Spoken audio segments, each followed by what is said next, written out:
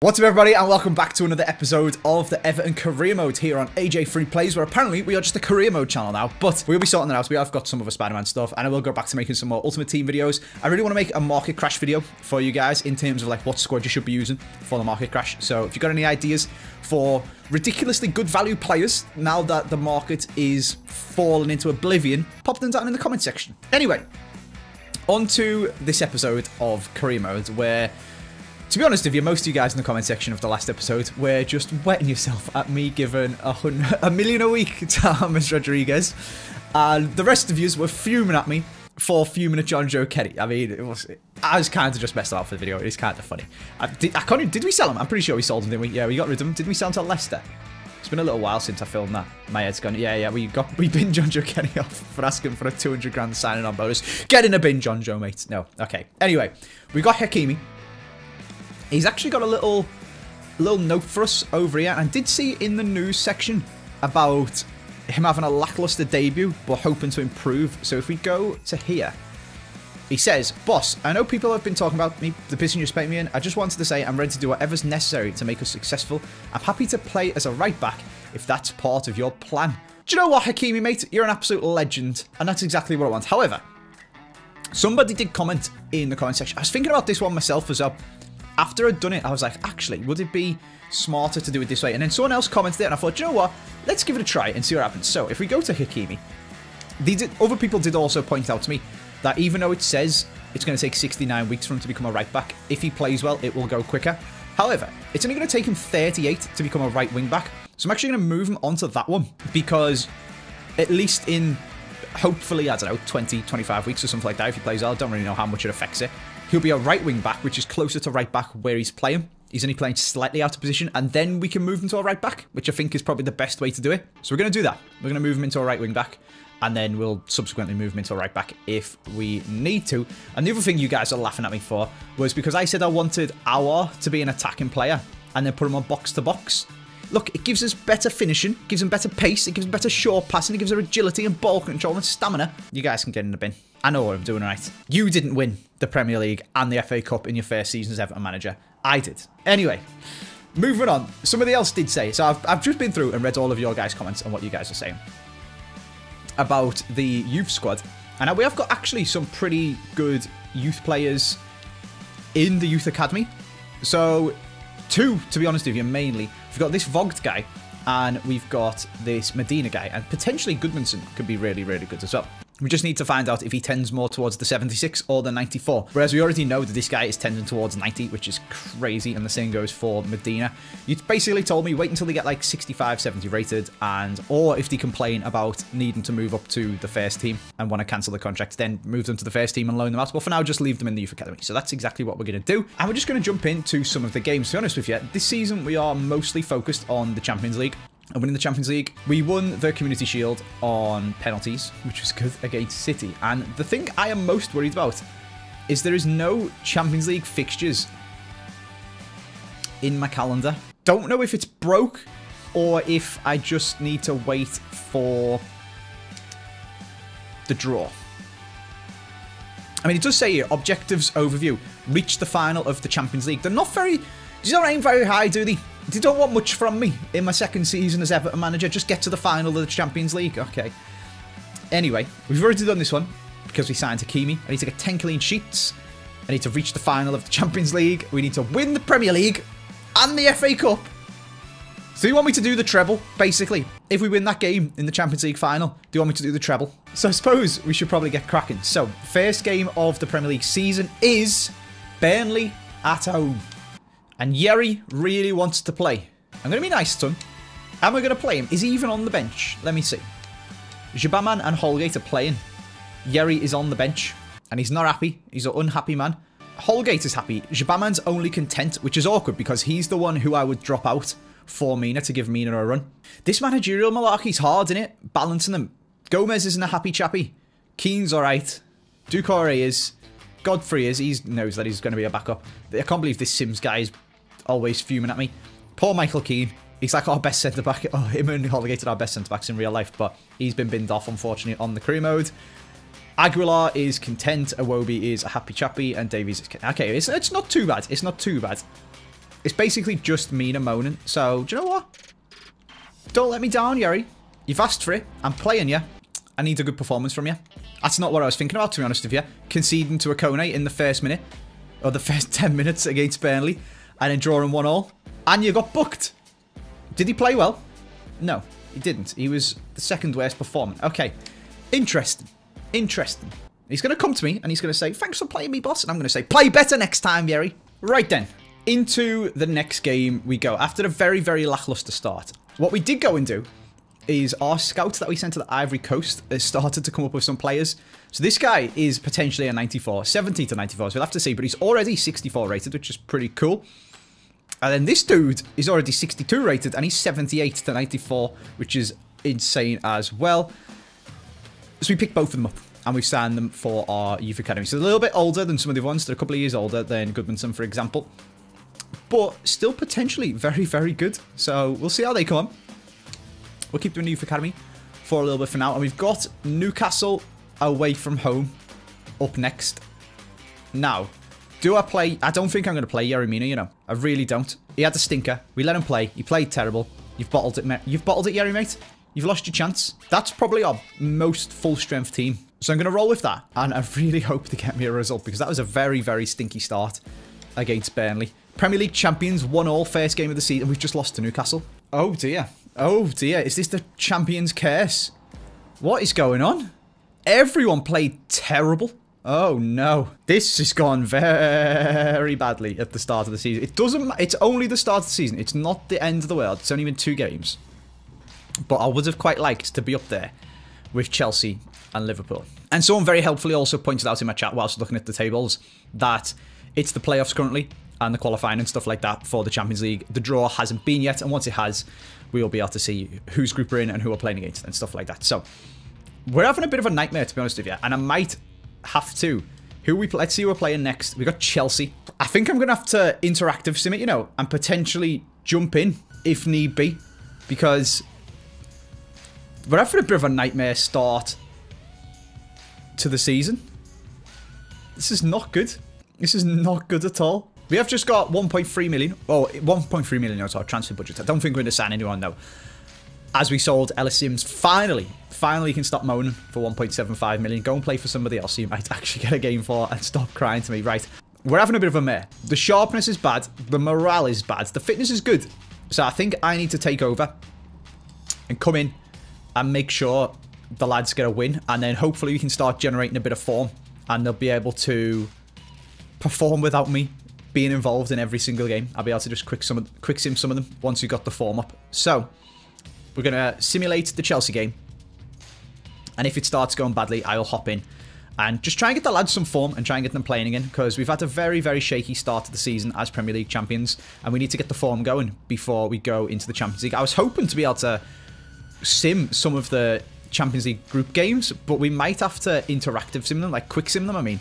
And just be like, yeah, easy game. We're playing against, I don't know, somebody from the Ukrainian league or something like that. And then we'll just smash them. But that's worrying after losing to Newcastle and drawing to Burnley. So I need to get the fitness. The fitness is up, sorry. I need to get the sharpness and the morale up. And then hopefully the boys will start performing for me without me being in direct control of them. He's winning most of them. Okay. 33 minutes in. Timo Werner has scored. We're going in. We need to rescue this for the lads. We can't be having 1 point from our first 3 games at the start of the season. I'm going in. I'm going in. Oh, almost straight away. Dom on the head from a Richie cross. Okay, we can get back into this. We can get back into this. Oh my god, that was so close. He's in such good form in real life as well. We need to get him firing in my career mode. Go on, Dom. Go on, Dom. There we go. There's 1-1. The classic Everton, Richarlison to Calvert-Lewin link-up play. Just like real life. Alright, there's half-time. We've come back in. We've taken control of the game. And we've brought it back to 1-1. It could have been, again, Richarlison to Calvert-Lewin. It could have been 2-1.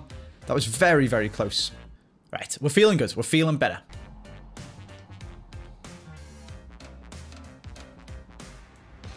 Can they switch around the opposite way? Yes, they can. Calvert-Lewin to Richarlison this time. And it's a beautiful finish. The pace of them two up front. Oh, and he's even doing his pigeon celebration. Go on, the boys. Oh, Havertz off. Ziyech on for Chelsea to try and get back into this game.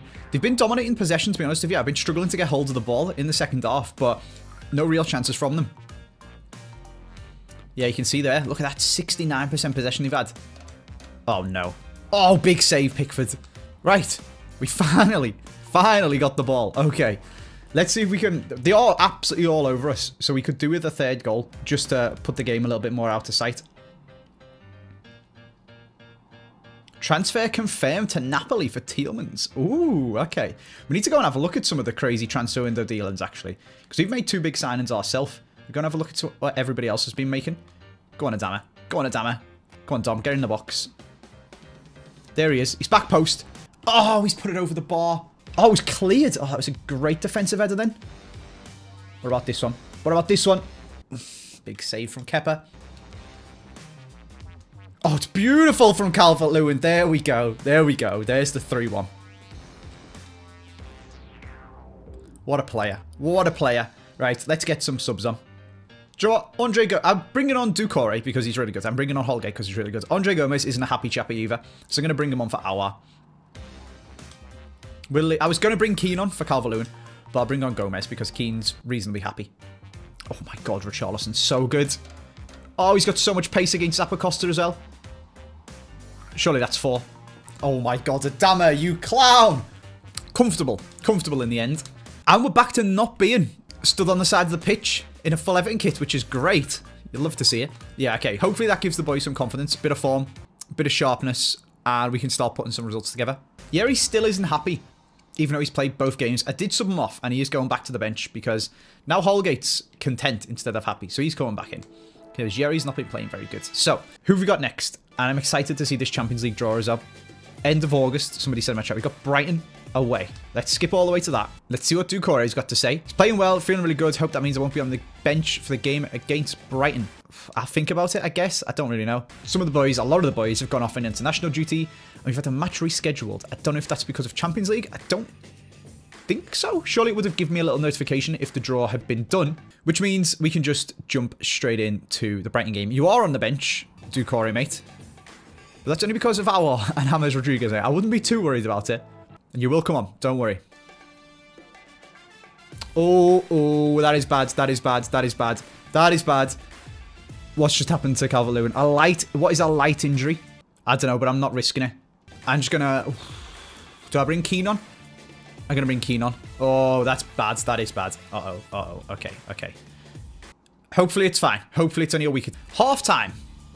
Calvert-Lewin had to come off injured. Ratings-wise, most of them are playing alright, to be honest with you. Other than Aouar, and Doucouré was moaning about not playing. So I'm going to bring Doucouré on. And once again, against Brighton, I'm going to jump into the game. Go on, Richie. Go on, Richie. Doucouré, off the bench, 1-0. There we go. Uh-oh. Come on, Pickford. Oh my god, Holgate, you are a wizard. What a tackle that is. Gonna get Andre Gomez on to try and shore up the midfield. We are winning, and we did take our chance well, but this is a close game. This is scary because we need to get 3 points off Brighton.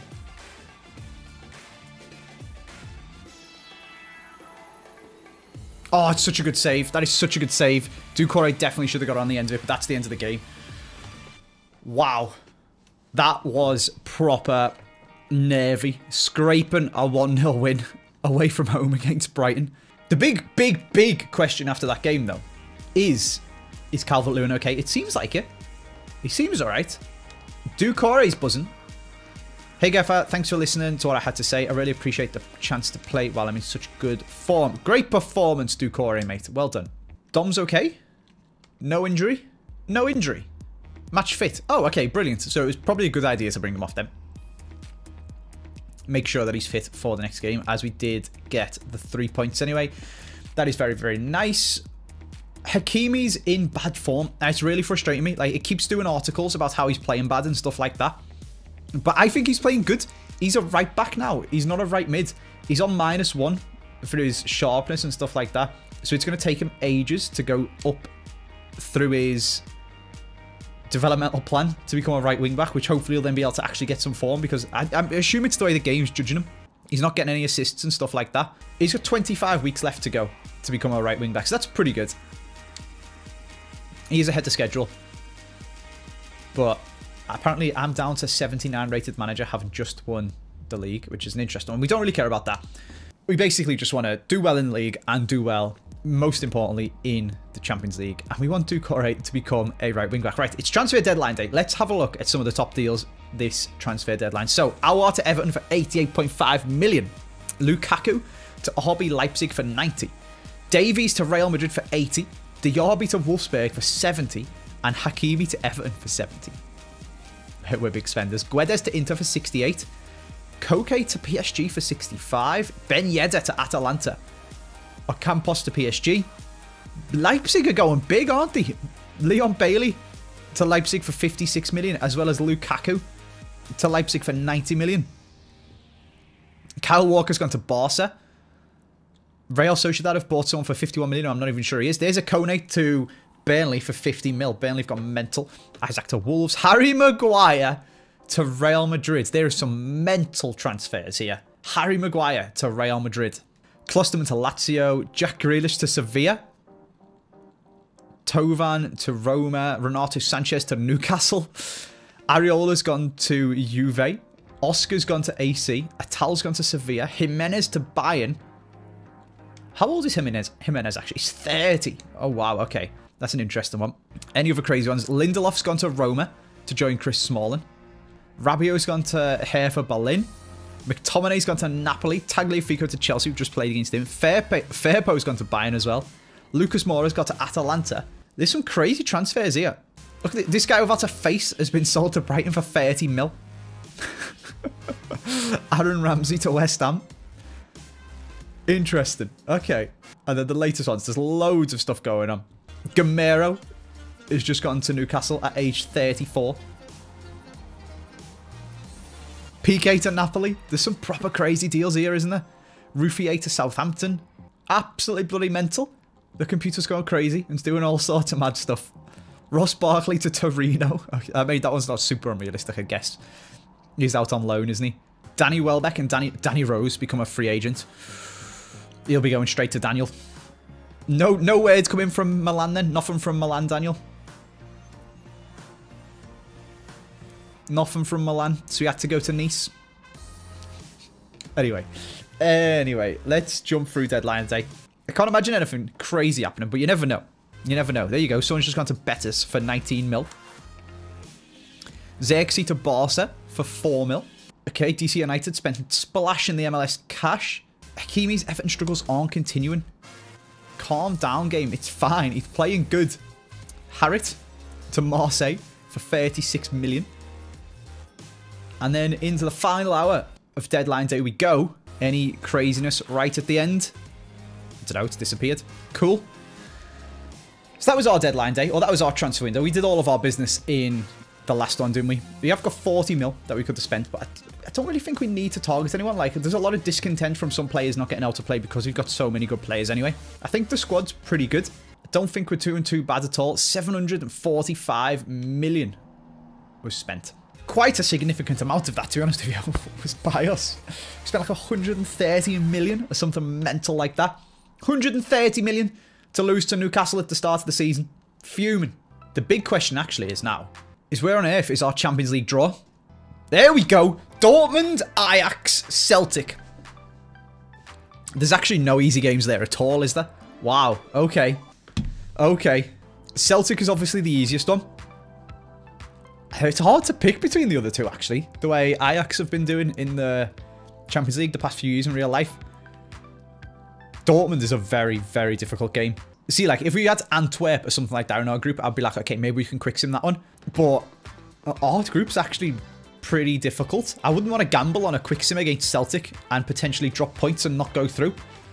City have got Napoli, Galatasaray, Dynamo Kiev, Juve, Villarreal, Leverkusen, Slavia Prague, Atleti, Wolves. Wolves are in the Champions League. Lyon, Spartak Moscow, PSG into Porto, CSKA, There's Leipzig splashing all the cash. They've got a both Red Bull teams, actually, in the one group. Barca and Milan. Spurs, Bayern. Wow. Okay. There is some serious Champions League groups. I feel like after Doucouré coming on off the bench and getting us the winner, we should definitely put him into the starting 11. Chris Wood has just got Player of the Month. Okay. I mean, they barely did well against us, to be fair. Ooh, Robert Schaefer is looking to cancel his contract, apparently. Is he any good? No. See you later, Robert. Cool. All right. Squad for Southampton. I feel like James hasn't actually been playing that good. It's hard to say. It's hard to say. Do I bring Doucouré in for our... Yeah. Okay. Doucouré can have a run in the team. He has been playing really good. Here we go, then. Let's have a good performance, Doucouré. Show me that you're worthy to come into the team actually from the start instead of our... To be honest, he played sick in real life. Yesterday? No. 2 days ago. Played really, really good. Bagged a goal. Ends up being the winning goal because of how terrible we played in the second half. Let's see if he can do the business against Southampton here. Well, that's a terrible start. That's a very terrible start, to be honest with you, boys. I'm going to give you... I'll give you still half time to try and pull it back because that's only the 11th minute. Sort yourselves out. Come on. Go on! There we go. Traore, 1-1. Much better. Okay. We trusted the boys to do the business themselves. And hopefully they're going to repay us. Or not. Lamina has scored again. That was an interesting first half. James is not having a good time. He's really not having a good time this season, actually, after being top scorer in the Prem last season. Lamina's having the game of his life. I can't believe we're losing to Southampton, to be honest with you. It's really not good. It's really not good. If we don't score in a minute, I'm going to have to jump in. I was going to give them to half-time. They did score without me last time, but it's not looking good. I'm going in. I'm going in. I can't be bothered with this. Shocking performance. Shocking. Go on, James. Oh, surely he finishes it from here. What a save, man. Oh, and again! Who is this guy in goal? Surely. Surely. Oh, my God. This is honestly ridiculous. It's like playing foot champs.